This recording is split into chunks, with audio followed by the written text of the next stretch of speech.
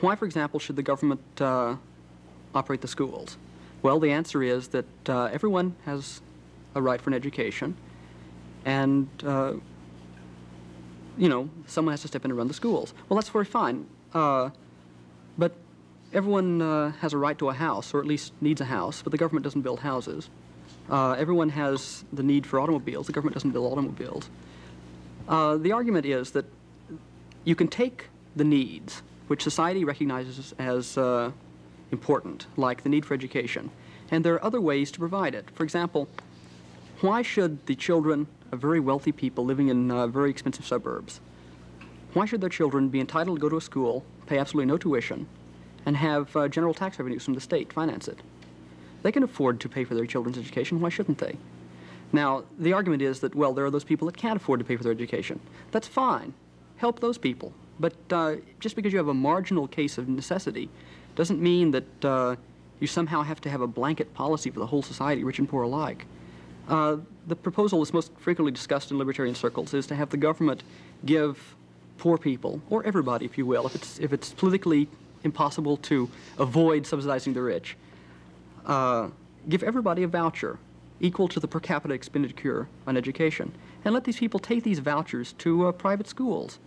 Maybe there's not enough schools today, but if you sell the physical plants of the public school system, there would be more schools. Also, if there's a very large demand for private schools, it will spring up from economic observations. Whenever there's demand, you can expect a supply to exist. There would be businesses grow. Exactly. Which People would would found schools. Found schools. There's an enormous amount of talent, both in the United States and in Britain. These are the two countries I read the studies on. An enormous amount of talent, teaching talent, is sort of locked in because the women who were teaching the lower grades got married and are now housewives. This talent could be released if these people were allowed to set up dame schools, like, for example, we saw several hundred years ago before the model of government-operated schools became popular. It's very interesting, you know, the so-called American neighborhood school system was originally based on the model of Prussia. Prussia was the first country, I understand, in the world to have universal state compulsory education.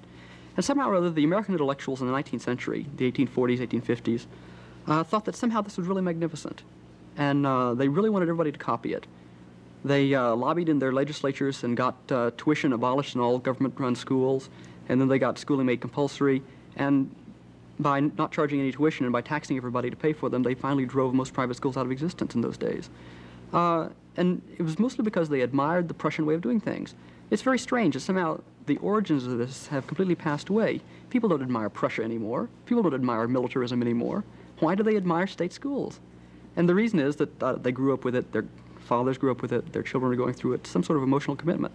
But a libertarian would like to look at a new way of doing something, some way that doesn't involve coercive government taxation, that doesn't involve a compulsory assignment of your child to your neighborhood school. The Negroes in the ghettos, for example, would be much better off. They wouldn't even have this neighborhood school problem if they were allowed to go to any school in the city, any school, any private school.